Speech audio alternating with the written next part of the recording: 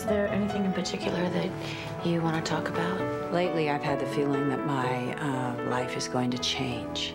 Glenn Close seeks the answers of life from tarot card reader Callista Flockhart, who foresaw a great project just by looking at the script. What we were thinking and everything was not written on the page, and we had to really work on a relationship, so in that aspect of it, you know, it was very ambiguous. Things You Can Tell Just by Looking at Her tells the story of 7 women and how their secret lives intertwine.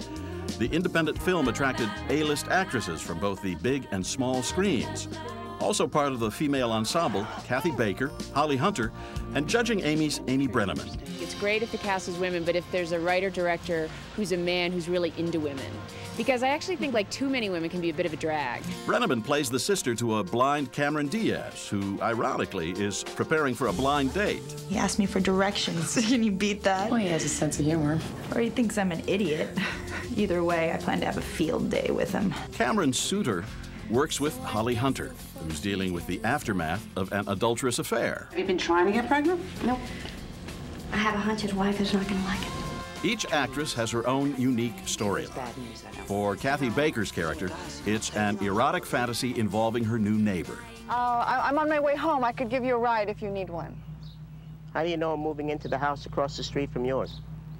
I saw you with the movers this morning on Cynthia Street. And you're sure it was me you saw?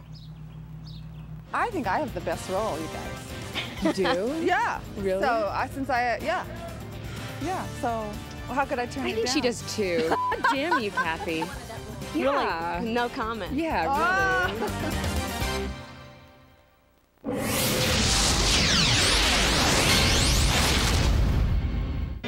Coming up, ghosts beware in Ghost Sweeper.